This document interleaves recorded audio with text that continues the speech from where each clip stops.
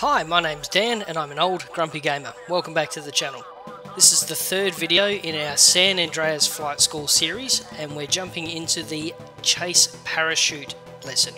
That's the one where we jump out of a perfectly good plane without a parachute, have to grab one on the way down and then land safely. Let's start with the briefing. Nothing pleases me more than dropping a dually out of the sky without a chute. This exercise will teach you to adapt your path through the air while falling out of the sky. The aim is to intercept the parachute as it falls and land on a target. The closer you get to the target, the better you score.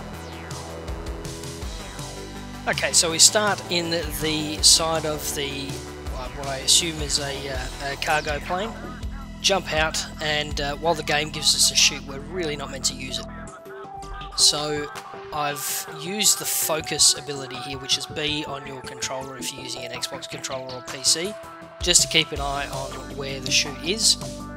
Take a dive in to try and level myself out, and then very, very gently maneuver myself to it, and in this case, straight on past it, back onto the focus. And just gently try and take my time getting there. It doesn't matter if we get a little bit too low, it's not too bad. So, once we have it, I ride a little bit further down and then pull the chute and try and scrub some height off without scrubbing too much speed. You can see there in the field in the distance is our target area, and it is quite a small spot. It is a little bit tight, so we're going to adjust the angle in a few moments just to get onto the right spot so we've got a better approach.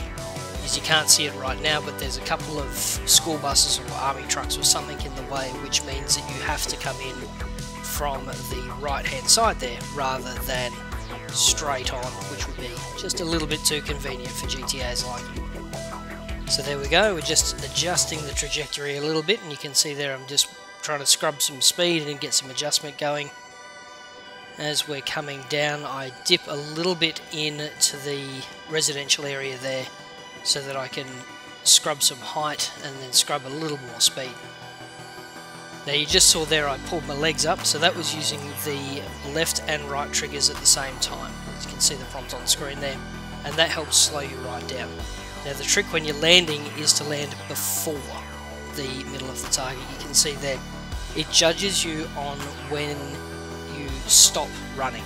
So you want to try and hit that outside circle rather than try and land bang on the mark. And there's our gold medal.